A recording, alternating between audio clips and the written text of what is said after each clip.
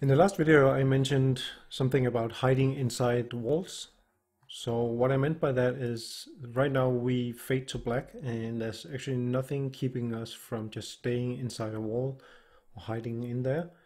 So what I'm going to introduce here is some kind of a timer that will throw us out from the wall if we stay in too long.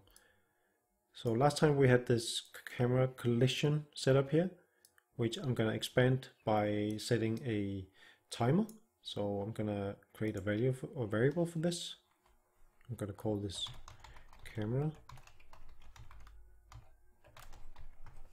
camera collided time. This is going to be a float, which I'm going to set here. So I'm going to set that to the game time in seconds, like that. And up here where we do this check here, if we're overlapping and so on, if we do overlap, then we know we are staying inside the wall. Then we also want to make sure that if a certain amount of time has passed since we started overlapping, then we want to eject the player from the wall. So this technically works only in some circumstances, but I'm gonna return to that later on. So first of all, from this one, from the black one, we're gonna make a branch here and say, well, we know we are overlapping, but we're also gonna say the game time in seconds. Is this the difference between this and our camera collided time?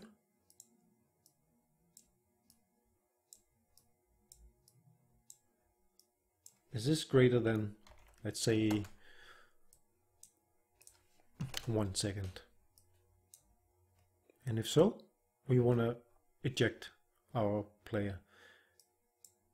You may remember from one of the previous videos I created a function or a custom event for that called realign to capsule, and that is exactly the one I'm going to be using again here.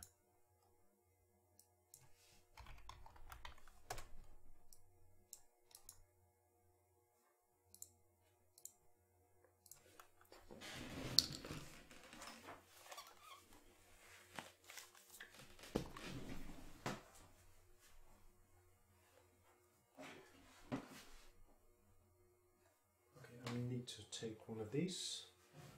If I stick my head in here, and after 1 second you can see I've been ejected. It feels a little bit disorienting when you get ejected and you don't really get what happened, but I guess you could add a teleport sound, some kind of other visual feedback or whatever. One thing I don't handle really is if I stick this into my head, I will actually get teleported around.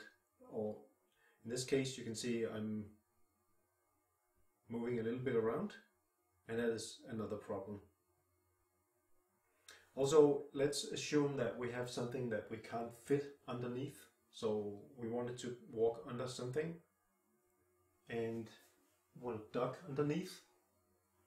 Right now we don't really allow ducking underneath things, so that will also cause a collision, in this case with the roof, and then technically it would end up jamming us outside the world.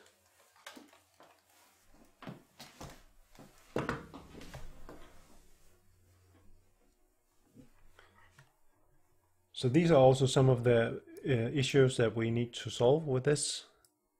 But that is something for another time. For now, I hope you enjoyed, and thank you for watching.